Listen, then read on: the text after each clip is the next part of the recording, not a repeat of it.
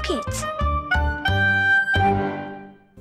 Captain Dumbletwit pressed a button and an enormous tennis racket sprung out of the side of his spaceship. Grandpa was reading me a Captain Dumbletwit story. He was going as fast as he could because any minute Mum was going to start up again on her latest hobby. Mum's always taking up new hobbies. 1 week it's karate, then it's salsa dancing, then cake decorating, the ukulele, knitting,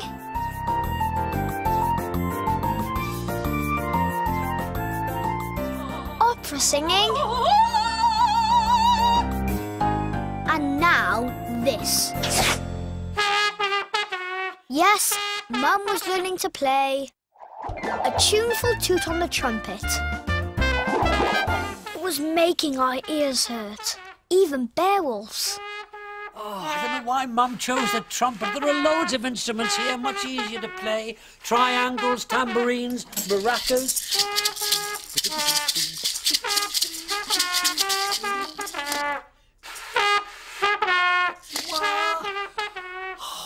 It's a good job I'm going out this afternoon. Grandpa was going to meet his friends at the Young at Heart Club. Once a month, they meet at Miss Smiley's cafe for ice cream sundaes and a sing-song with Mr. Whoops. But today, there was a bit of a problem. Hello, it's Miss Smiley here. I've got a bit of a problem and I was wondering if you could help. I'll try. Must be time to go. I wonder what we'll sing today. Sunnysands, it's a great place to be. Bad news, I'm afraid. Mr. Whoops has fallen over his keyboard and broken it, so he won't be able to play for the sing-song. But the good news is, wait for it, Miss Smiley has asked me to play instead on the trumpet. You'll have to come with us, Jason. I know. We'll take all the instruments in case anyone wants to join in. Actually, I don't think I'm up to the Young at Hearts today. I'm feeling a bit tired, you know. Oh, no, Grandpa, what a shame. And you so love your sing-song. Get ready, Jason. I'll put some lipstick on and then we'll go. Grandpa, you've got to come. Mum's going to need our help. Couldn't agree more. And I'll be a lot more help to her if I'm small. Not the shrinking cap, Grandpa! Catch me if you can. You know when Grandpa shrinks, he can get up to all kinds of magical things.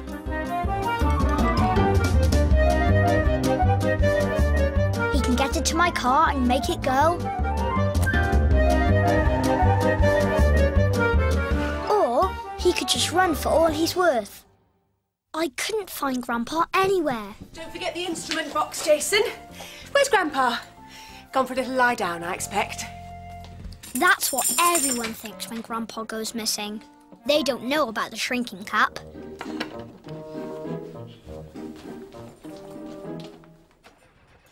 So we got into Campo and set off for Miss Smiley's cafe.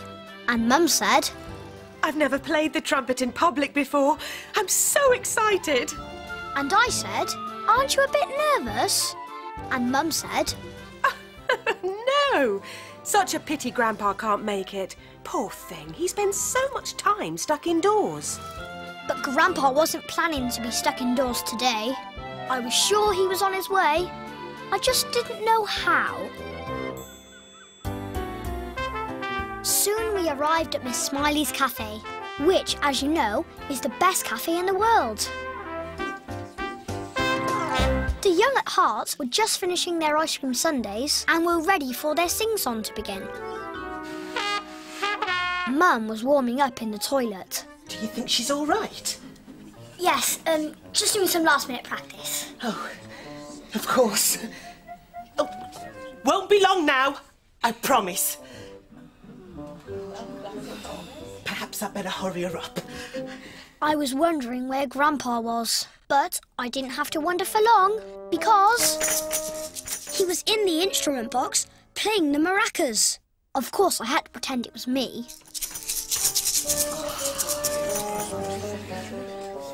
I quickly took the box behind the curtains and opened it up. Oh, thank goodness it's you.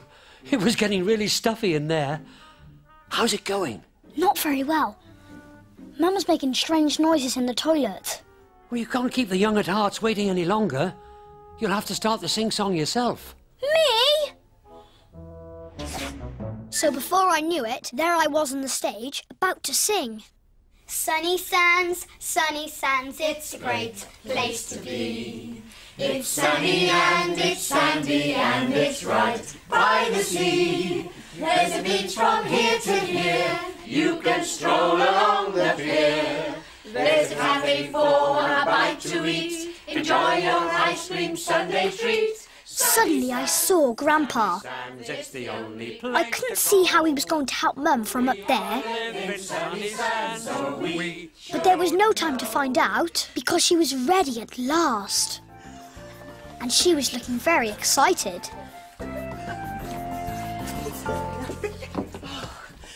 Thank you for starting us off, Jason. That was wonderful.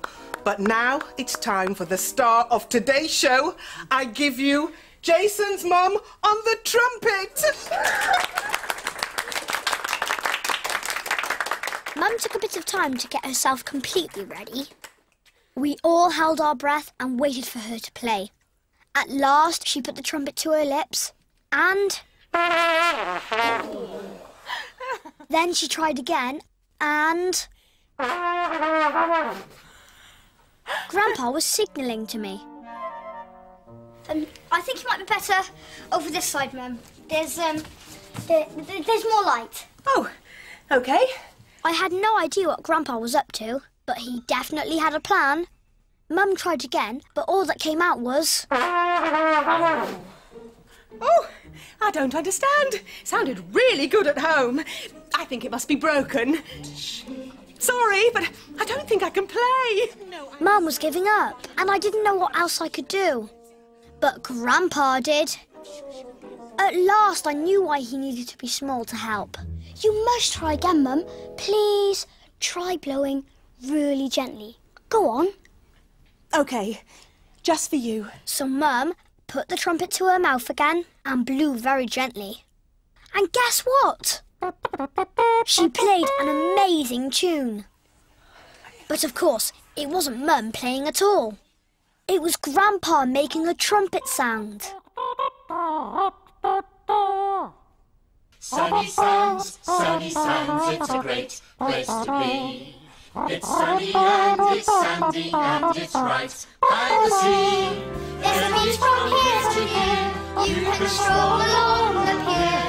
There's a cafe for a bite to eat, enjoy a nice new Sunday treat. Sunnysands, Sunnysands, it's the only place to go.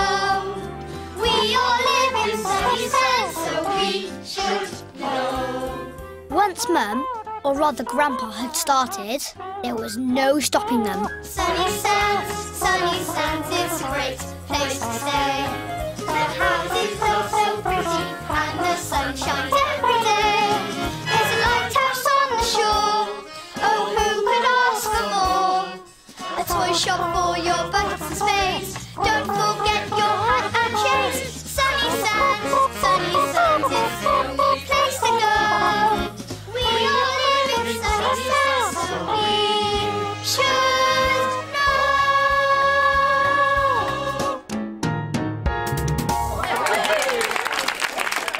The young at hearts loved it. Mum was so happy, she decided to play a fanfare. She forgot all about blowing gently and blew as hard as she could. Luckily, the young at hearts were so busy clapping, they didn't see this.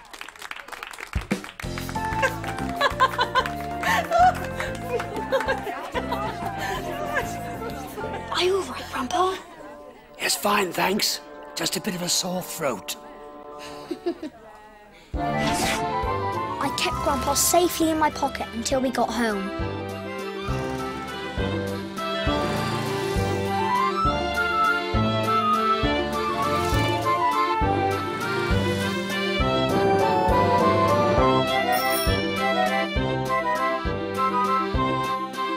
I ran inside before anyone else.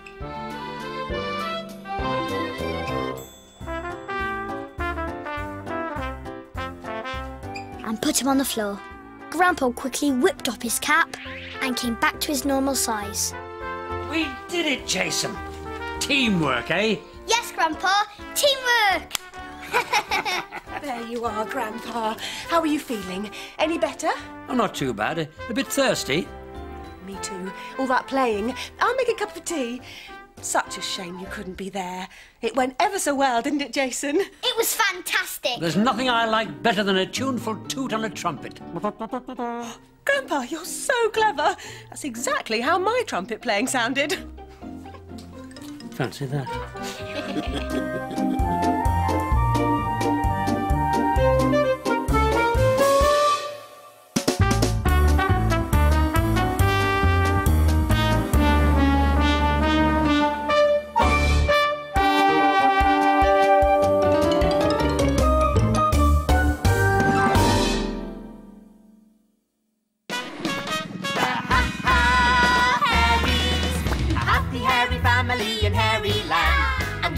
The Hairy Fairies, telling all the stories And the singing in a band. We had a little accident with our magic and turned the world hairy. Oh, how tragic. We've run out of spells in our hairy fairy tree. But they don't care. They love to be hairy.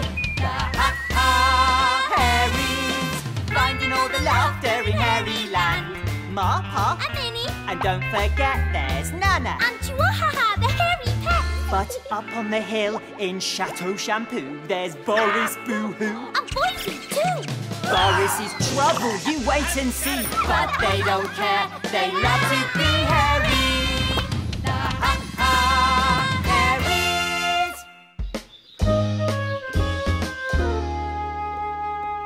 Bum, bum, bum-ty, bum, bum, bum. Wiggy, what you doing? I'm making up a new drum beat. Bum, bum, bum-ty, bum, bum, bum. Oh, hi there. Wave, Quiff. Oh, hi. Shall I play you my new drum beat? I have a feeling this is going to be loud. Bum, bum, bum-ty, bum, bum, bum. Yeah, it was loud. Loud is good. Well, not always. Remember that time Ma learnt to... I know.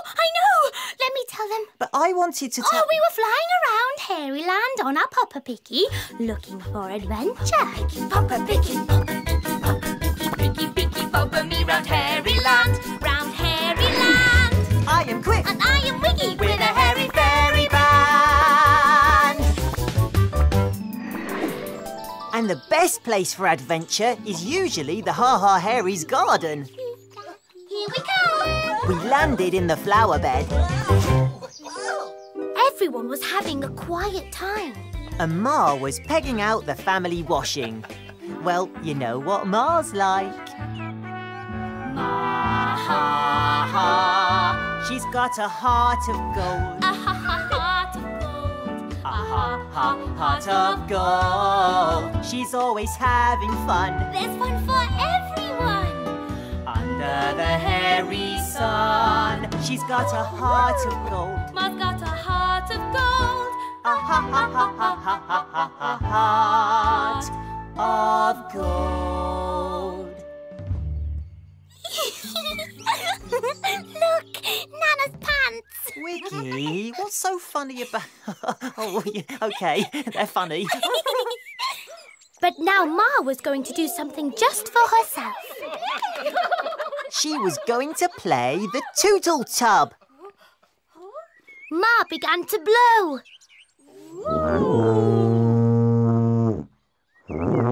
But the noise was terrible. Chihuahua didn't like the terrible noise. And Nana and Pa didn't like the terrible noise. So they went inside.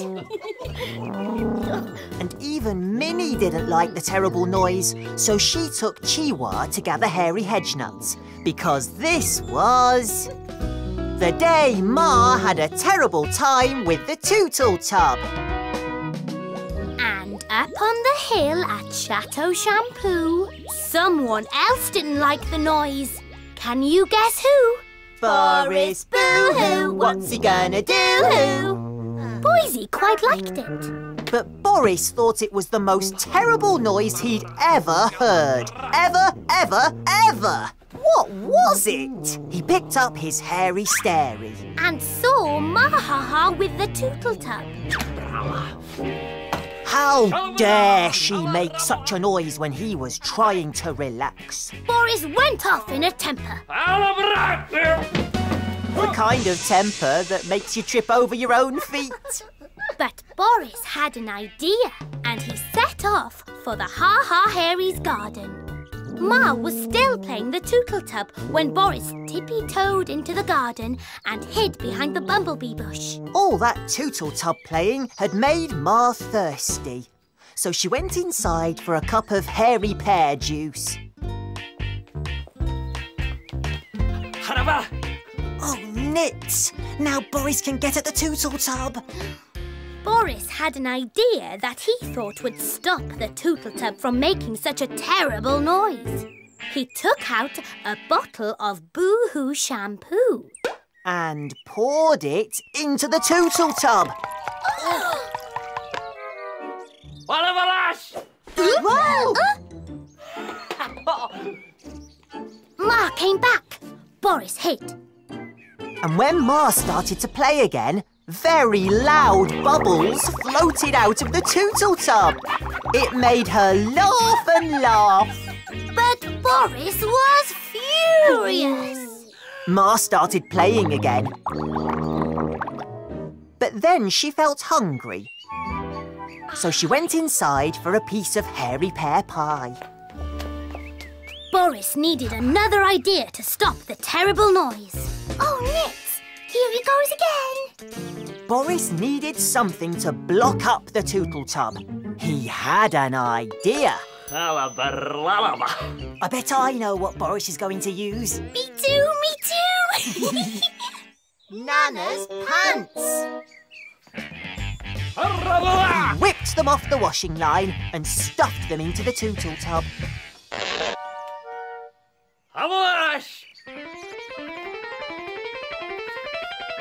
Ma came back out again with some hairy pear pie. And Boris hid. She started to play again. She blew and blew, but no noise came out. Nana's pants had done the trick. But then Ma Ha Ha took a deep breath and blew with all her heart. And Nana's pants flew out of the Tootletub and onto Boris. Nana's pants, Nana's pants. Wow! Ricky, control yourself. Oops. Boris pulled the pants off his head and threw them. Ma thought Nana's pants had blown off the washing line. She thought it was hilarious. But Boris was more furious than ever. He had to stop Ma playing. He needed a plan. Boris needs a plan, he needs a plan as quick as he can. He needs to plan a big surprise. He needs to plan his next disguise. What'll it be? What'll it be? What'll it be? Peter Pianissimo, the music teacher.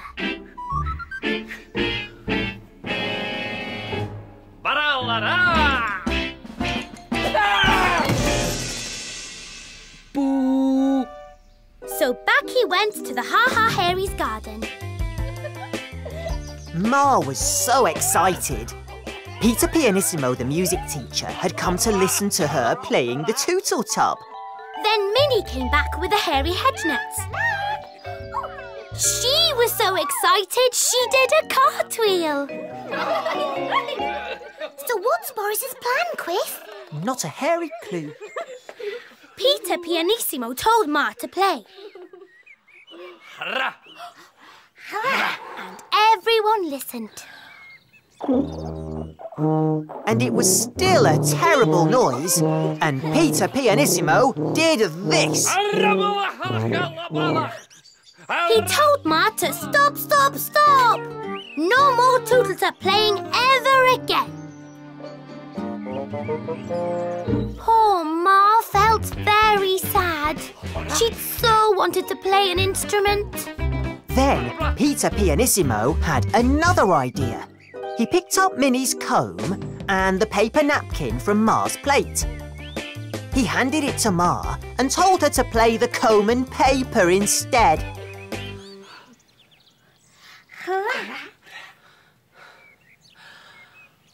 So Ma played the comb and paper, and everyone listened.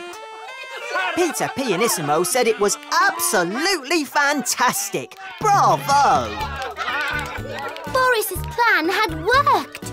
No more Tootletub playing for Ma. Au revoir! Au revoir! Au revoir! Au revoir! Oh, Nit! Hide! Minnie's coming! Minnie was coming towards us. She picked up the bottle. What was that doing there? Back at Chateau Shampoo, Boris couldn't hear Ma's comb and paper playing at all. So he lay down to have a rest. Back in the garden, Nana had an idea. And her idea was to do this. Yep, Nana started to boing the elastic on her pants. Then Minnie had an idea. She'd shake the hairy hedge nuts in the bottle. Boris couldn't believe his ears. What was that noise? And then Pa started to play the Tootletub. Pa's amazing. Boris isn't going to like this. And Boris didn't like it. Not one hairy bit. And just when he thought it couldn't get any worse...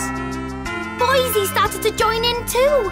Really, really loudly.